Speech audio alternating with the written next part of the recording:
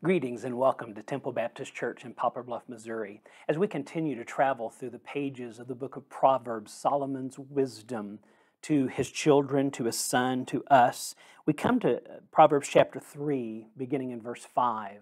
And listen to what the passage says. Trust in the Lord with all your heart.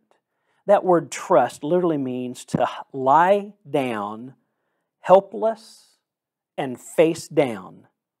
There's the word trust, to lie down, completely helpless, face down, as a waiting servant is waiting for his master's next command. In other words, I have nothing else to do until my master comes and tells me the next move that I need to make. Trust in the Lord. Too often we feel like we can trust in our own wisdom, we can trust in our own ability, we can trust in our own knowledge, but we will let ourselves down. Sometimes we think we can trust in someone else's wisdom or their knowledge, but they will let us down as well. But there's one who will never let us down, and that is the Lord. That's God. And so it says to trust in the Lord, to be helpless in ourselves, and to be waiting on our Master, the Lord, our Master God, our Master, the Lord Jesus Christ, to give us the next step in which we are to take. Sometimes we are half-hearted in following after the Lord. Lord, we will do what you want us to do after we're finished doing what we want to do.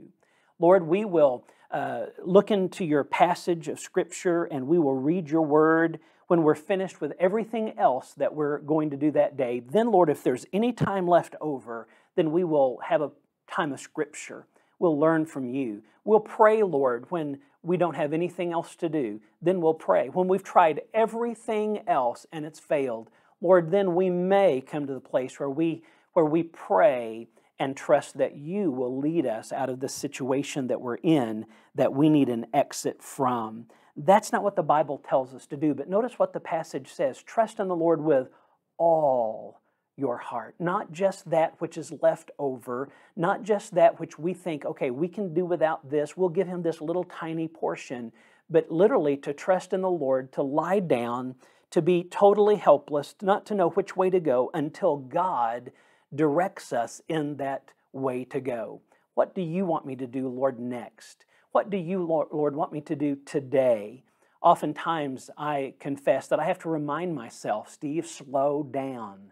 I'll start a day, I'll have this on my list, I'll have that on my list, and I like to be able to check those things off of my list. And sometimes I get so engaged with my schedule that I'm just running hither, thither, and yon. I am just anxious about, oh, I've got to get this done so I can get the next thing done, the next thing.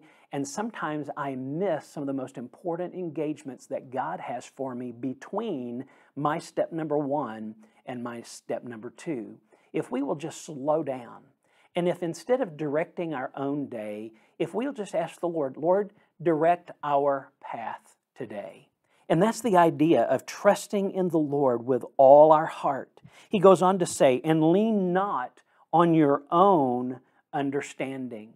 I picture when I read that line in this passage of Scripture, I picture the idea of taking an old, dead twig, needing help to hold yourself up and leaning over on the twig, but it's so dead that it breaks, it snaps, and there we are falling on the ground. And that's the idea of trying to lean or trying to trust on our own understanding. We can't see the tomorrow that God can see. We can't see over the mountain that God can see. We can't see around the curve that God can see, but God can see it. He knows our end from our beginning and our beginning from our end, and so He knows all about us. And so we should not lean, we should not trust on our own understanding because those things are going to let us down. But then He says, in all your ways, acknowledge Him. And that word acknowledge means to literally recognize the importance of something. And the idea is here to recognize the importance of God, to recognize the importance of God's direction, His leadership in our lives. And so here we are in all our ways to acknowledge Him. And then the promise is, and He shall direct your paths. My wife and I, many years ago, before we ever had children, we lived in Fort Worth, Texas. And I remember she wanted to put a little culture in my life. And so she took me to the Fort Worth Chamber Orchestra. And I remember as they began to tune their instruments and what a horrible sound it was. Everybody doing their own thing, everybody playing their own notes, not in harmony, not in tune, not in unison. It was an absolutely horrible sound. And I thought, if this is culture, I can do without it. And then the conductor, the director, got up and he tapped his baton on his platform.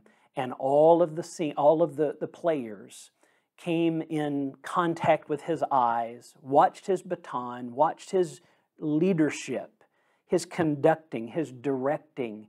And as he began to lift up the baton and his other hand, you heard the most beautiful sounds. No longer were they doing their own thing, but they had come into unison. They had come into playing what the conductor was leading them to play and doing it in his time.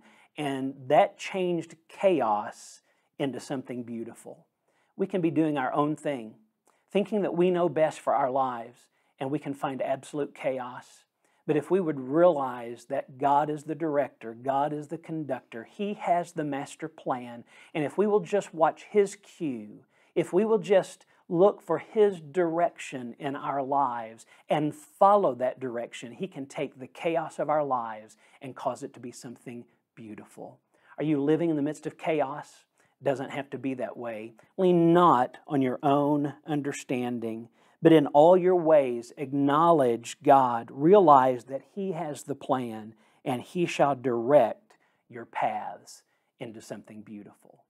Father, thank you for your love over us. Thank you for your sovereignty in our lives. Thank you that every day you want to communicate with us. And Lord, help us more every day to stop doing it our own way, to quit trying to figure out the solution to our own problems, but to just yield our lives to your leadership, your direction in our lives. And may we watch astoundedly as we take the chaos, yield it to you, and watch you cause something beautiful to come out of that chaos.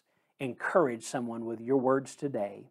We ask in Jesus' name, amen. God bless you. Thank you for joining us today. Have a great day in the Lord.